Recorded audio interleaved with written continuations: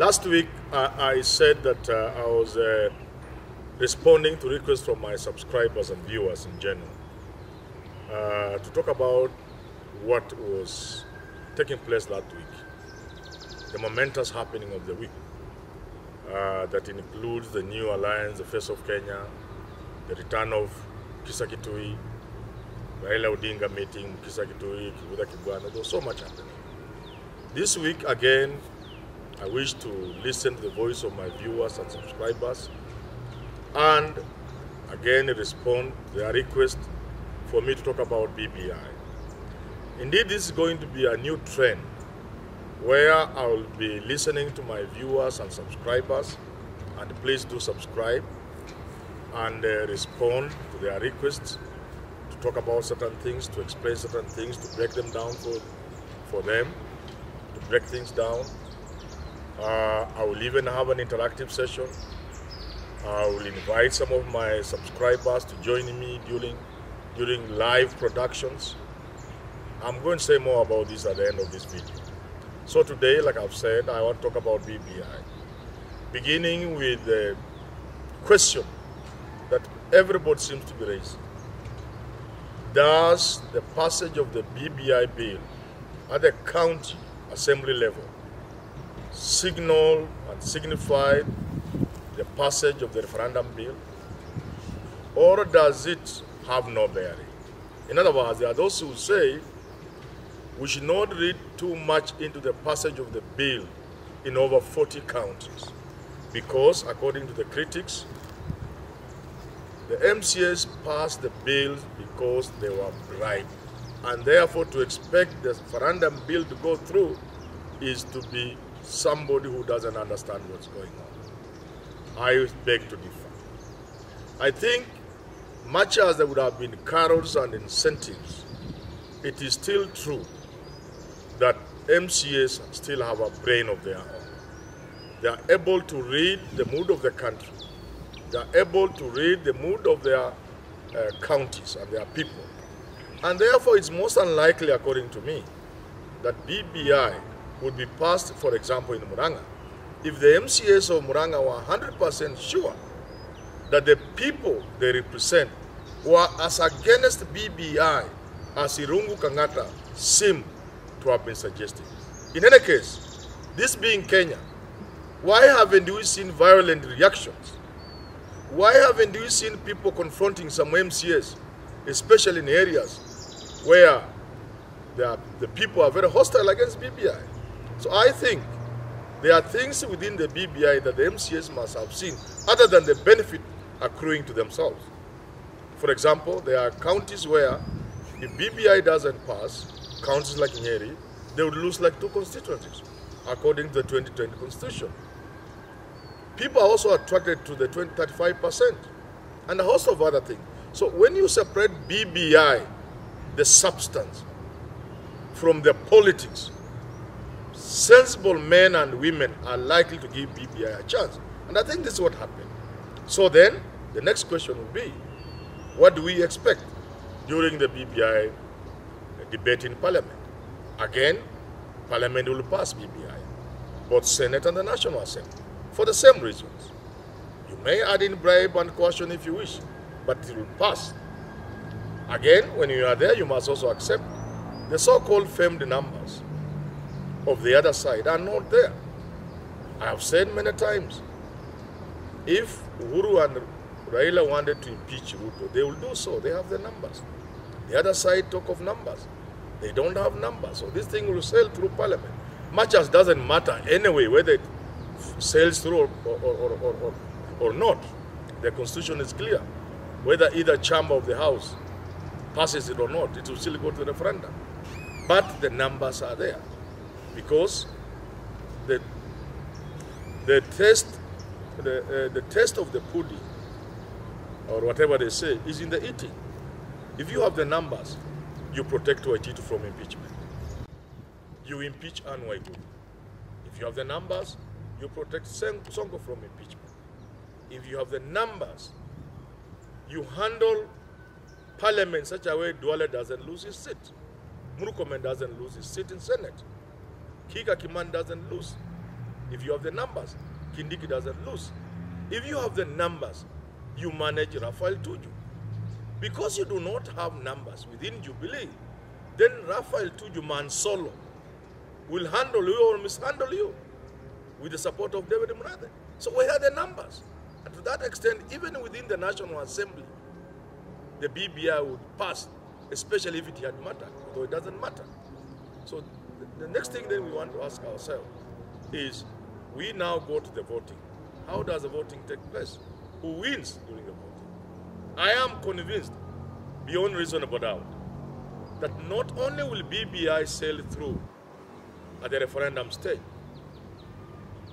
but it will do so with such a flying colors, with such a huge numbers, that those who have been saying have numbers will be put to serious shame. The only thing I can say is those who say the MCS were bribed will say the system has rigged. And therefore, BBI would suffer legitimacy issues. If I were to advise Uhuru and Raila, I would tell them not to allow their victory to be swallowed and lost in the cacophony of noise about rigging. If I were Uhuru and Raila, what I would do is to invite serious observers so that nobody can claim the referendum was rigged, so that you ring-fence your victory. Indeed, Uhuru and Raila would need this victory because, like I've said before, this victory has a serious bearing on 2022, and therefore I must now bring in William Ruto and say, what do you think will happen to you, William Samoei? You may say nothing. Now this is what Manyora tells you. The BBI victory later in this year, the BBI referendum this year, will sail through, and that will be a nail in your coffin, William Samoei. I'm just advising. What will happen is, Uhuru and Raila are going to move into this referendum, civic education and campaign as if they had the most serious opponent. You are not going to oppose it. Linda Katiba are a flower girls. So there will be no serious opponent to the BBI. But Uhuru and Raila are going to move into such a high-tech, hyped, with all the optics, razzmatazz. They are going to move into this election, this campaign, as if they have the most serious opponent. The reason is simple. They want to build a momentum to 2022. They want to take this opportunity, like I've said elsewhere, to build a team they move with to 2022. And they will wipe you out. So that is obvious.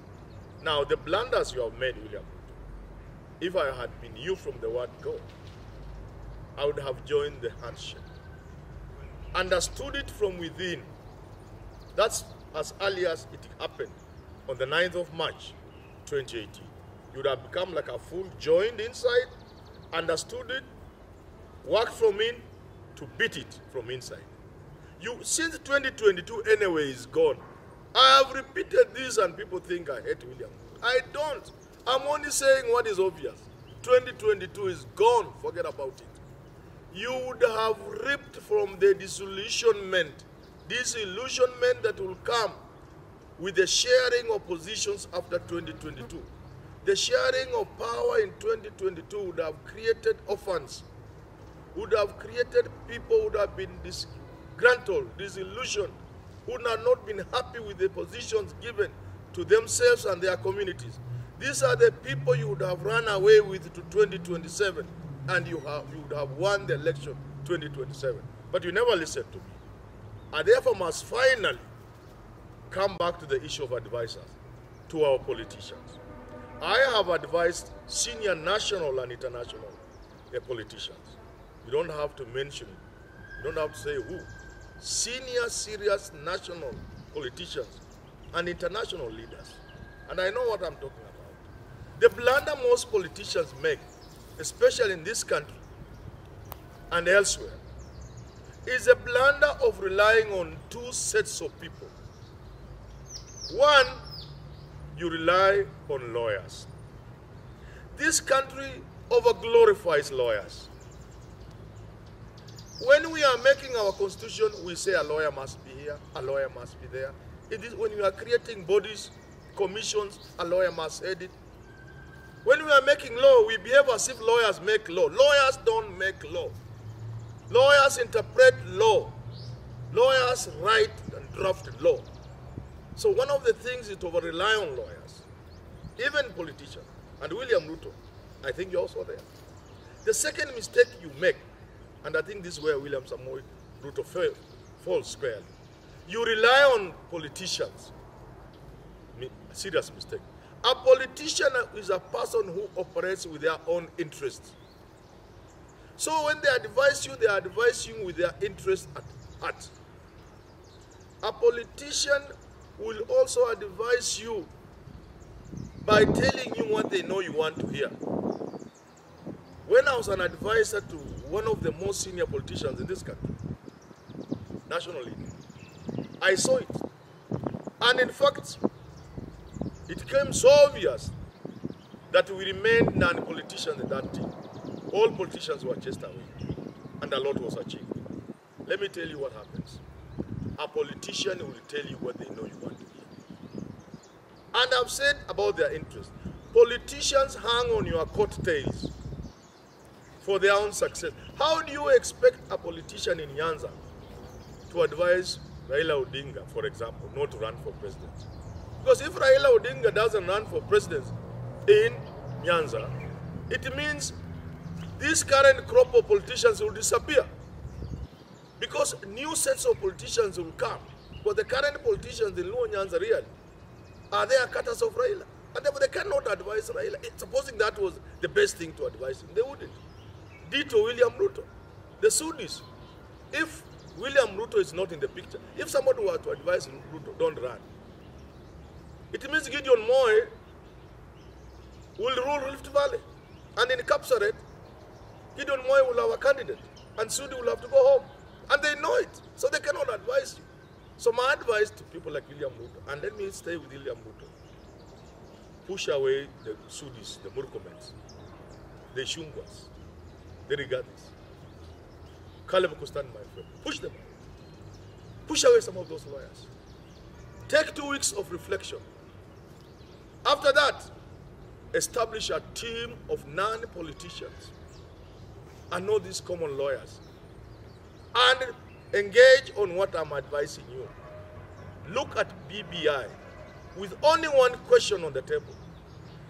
What does BBI mean to my political future? I can assure you, this team, if it is indeed a team away from the Murkomens and the like, who are very good people, they are very good people. In fact, I admire these young people. They are extremely good people. But because they are politicians, after their own skin and survival, sweep them away. Bill Clinton did that. That's how he won the election. He was advised by Hillary. Look at around the people you are advising you. Set a new team. The moment you do that and you get non-politicians, you have a chance. Because the chance I'm talking about, William Samoei, for you, is a chance of a political future, which if you don't address, BBI will not only sweep you off the ground, off your feet, it will completely vanquish you. I have used this word repeatedly. If you wait to go to 2022, they will vanquish you. And they will do it in such a manner, you will have no political future. It will go. Avoid that. For once, listen to me and establish. And Atuoli has also said this, I think, that the problem William Ruto faces is lack of good advisors. Listen to me for once. For once. And get serious advisors. Thank you for listening to me, William Samoei Ruto. At least for once, I'm sure you will take heed of what I'm saying. What I've said has come to pass. Many of the things I've said about you and Uhuru and Raila and BBI the handshake have come to pass. Now you see, you don't have the numbers. They have been lying to you.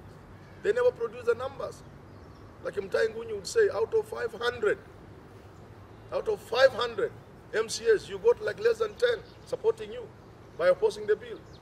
No better evidence than that these people are lying to you. And back to where I started. I said, I'm going to have a new approach. I'll listen to my viewers. You want things you want me to talk about, I'll talk about them.